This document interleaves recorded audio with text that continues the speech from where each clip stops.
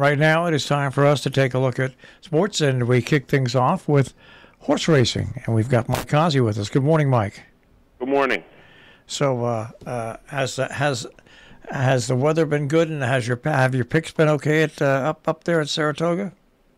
Yeah, we've been doing all right. And sorry about last week, but I didn't have a racing form to do it with, and if I don't have that, I can't pick. But going back 2 weeks ago, last time we picked the Arlington Million, we had the winner, Santine, right on top. So we had a winner 2 weeks ago when we last picked. All right. Well, what's coming up this weekend? Travers weekend. Big weekend. Yeah. We'll see how it goes. There's some bad racing up there for Travers Day. There's one race with a big, overwhelming favorite that you can't play. There's another one with 5 horses in it. Travers Day isn't what it used to be, but nonetheless, we got 4 for tomorrow because I missed last week, but we'll go through these rather quickly. In the 8th race is the Allen Jerkins. It's a grade 1 on 7 furlongs on the main track, and the main track's been getting very tight lately. It's been very speed favoring, and the turf as well. So with that in mind, my top pick in the Jerkins is going to be the 1, Conager. From the rail, this horse has a ton of speed. Should play, say, Come Ket Me if you can. So that's going to be my pick in here. Another one of those overwhelming favorites, Jack Christopher, who ran in a Haskell about a month and a half ago and got smashed. The horse is a miler. Back to a 1-turn, 7 furlong sprint. I expect this horse to be better, but way, way over bet, which is the reason why I'm going with Conager. And the other third horse in here is the 8, Gunite. This horse should be just off the pace, not very far off the pace, where if either speed fails, this horse will be right there to pounce. So a 1-6-8 box in the 8th race, the Jerkins, going 7 furlongs. The 9th race is the grade 1 Personal Ensign, a mile and an eighth. This is for fillies and mares. This is another one of those 5-horse races. The only reason why I'm picking it is because Clariere and my screen just moved, and Malathat have been going at each other all summer, and one horse, the big horse from last year, has been sitting on the sidelines. That's the horse I'm going with this weekend. So in the grade 1, let me get back to it, Personal Ensign, from the rail again, Latruska's the speed, and pace makes the race. There's no other speed in this race. I expect Latruska to have the lead on top and walk around the track. The other 2 horses, Clariere and Malathat, could be coming late, but I think Latruska's speed from the rail will get it done. So the 1 is my pick in the Personal Ensign, and if you want a cheap exacta, the 3 or the 5 should round it out. The 10th race is the Sword Dancer, a mile and a half on the inner turf, and this week, and both turf courses have held speed a lot better. With that being said, we're going to go to the 7-horse Tribufan to go wire to wire here. Last seen, this horse ran again on Haskell Day in the UN, had the lead, spit the bit late, but again, with the track being in this horse's favor, I think this horse can carry the distance. So the 7 Tribufan will be my top pick. The closer 6 Gufo will round out my exacta, and a long shot Mirror Mission, who will be a closer, and if anybody closes, I think this horse will as well. The 10 will round out a try. So the 7 Tribufan, the 6 Gufo, and the 10 Mirror Mission will be my picks in the Sword Dancer. Going on to the Travers, grade 1, mile and a quarter on the main track. My picks are an anti-Chad Brown pick. I'm not going to get into the news about it, but if you want to find out what Chad Brown did and Naira hasn't suspended him, just Google Chad Brown, and it'll pop up. 2 horses I'm looking at here. One is the 1 horse Cyberknife, who won the Haskell at Monmouth with a real rail skimming ride by Giroux. The ride's the reason why the horse got the race. Baffert should have won the race, but Mike Smith gave that horse a nightmare ride, thought he had the race won, and Cyberknife came up the rail and took it away from him.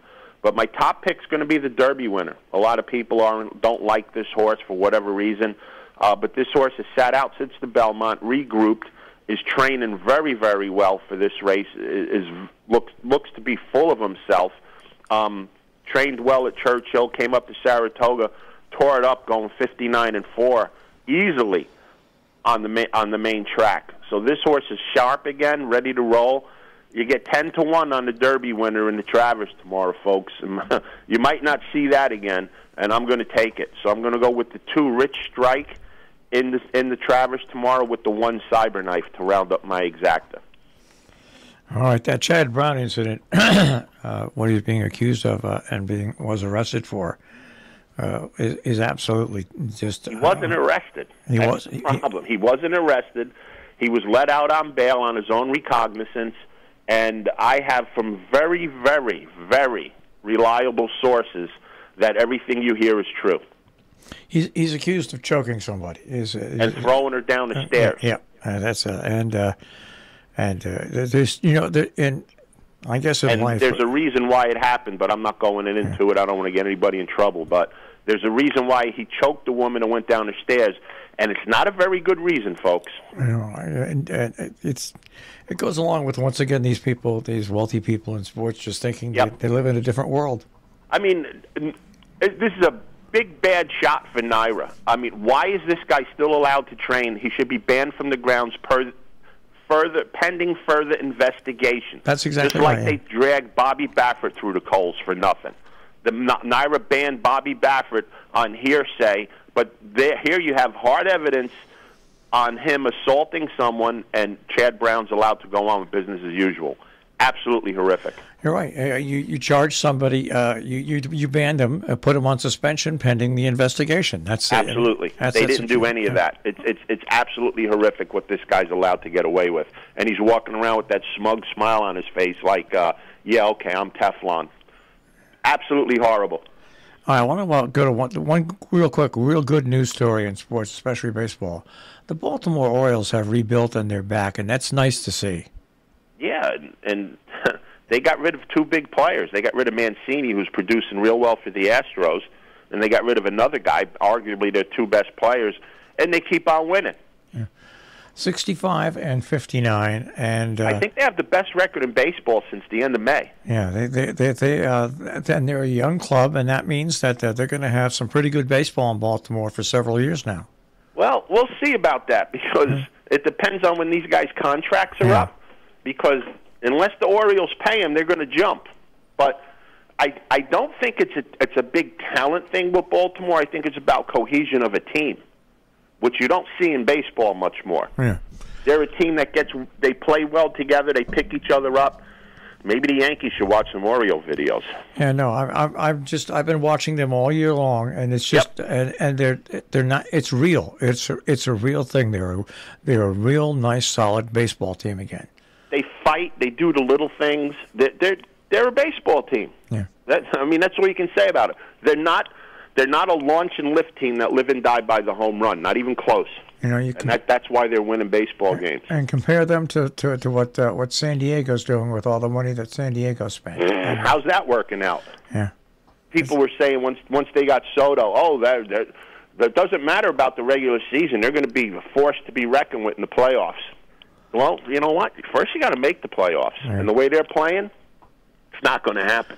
Yeah, it's just two total opposite stories in baseball, and it's just good to see the O's back to me. Yeah, anyways. I hope they make I hope, I'm not expecting a lot of damage for them if they make the playoffs, but just them making the playoffs is a gigantic story this year. Hey, they're only 2.5 games out. 2.5 games out of the playoffs. And I mean, from where they were to where they are is gigantic. Yeah, amazing. All right, I agree 100%. All right, Mike, we'll speak to you next week. You got it, guys. Have a good one. Take care. Mike Hazy with a look at horse racing here on Robin Hood Radio. We might as well go into the rest of the sports, and we'll go over the scoreboard for you from Major League Baseball. Yesterday, the Dodgers lost to Tampa Bay 8-3. St. Louis over Chicago 8-3. Seattle defeated Cleveland 3-1. Philadelphia over Cincinnati 4-0. Baltimore over the White Sox 4-3. The Mets over Colorado 3-1. Meanwhile, Toronto got by Boston 6-5. Minnesota lost to Houston 6-3. The Yankees over Oakland 13-4. And it was the bottom third of the order that did all the hitting in that game. So that is the way things look in Major League Baseball. But you go to the standings, and what we were talking about, the Baltimore Orioles, they sit only 2.5 games out of the playoffs. A record of 65 and 59. Yankees have a 7.5 game lead over Tampa Bay, 8 games over Toronto. Cleveland has a 4-game lead over Minnesota. They're opening things up. Houston, a 12-game lead over Seattle. The Mets have a 2-game lead over Atlanta. That has turned into a dogfight. And Philadelphia now is just 2.5 games out of the playoffs. St. Louis with a 1.5 lead, with a 6-game lead over Milwaukee. And the Dodgers have a 19.5 game lead over San Diego. As we said, Baltimore, the bright spot of the season. San Diego, with what they did at the trade deadline and the way they've been playing since then, the other side of the coin. And to get away from what happened in racing with the trainer, in football, Bills' Matt Araiza and 2 former college teammates have been named in a gang rape lawsuit. The guy's been playing real well in the preseason. He's a 22-year-old special teams player. His nickname is Punt God. According to the Los Angeles Times, the lawsuit in San Diego accuses him of having sex with minors outside a home, and later bringing her to an off-campus party where she was repeatedly raped. The alleged victim, who was in high school at the time, said she was in and out of consciousness but can recall the moments where the men reportedly and repeatedly assaulted her. Just the grimy side of life, the grimy side of sports.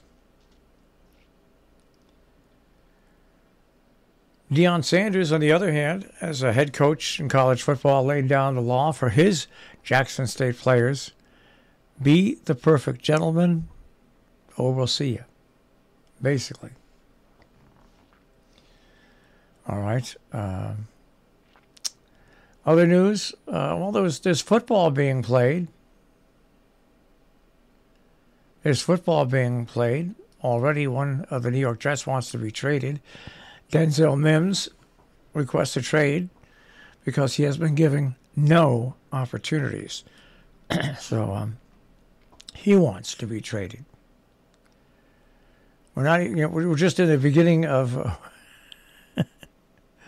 preseason. All right. And for the Yankees, their reliever, Zach Britton, had Tommy John surgery. Well, he has made his first appearance in the minor leagues in 11 months. So he's back on the mend, Zach Britton. And that is a check on sports this morning on Robin Hood Radio.